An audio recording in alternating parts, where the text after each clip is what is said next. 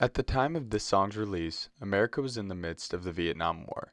American involvement in the war started as a way to support the anti-communist government of South Vietnam to help protect them from communist influence from the Northern Viet Cong. This was the most unpopular American war of the 20th century, which led to anti-war protests all across the country. While Imagine was not written specifically for the Vietnam War, it became an anthem for protesters who wanted peace and a way out of a war they felt wasn't worth American lives. In the end, the U.S. withdrew, and South Vietnam surrendered to the North.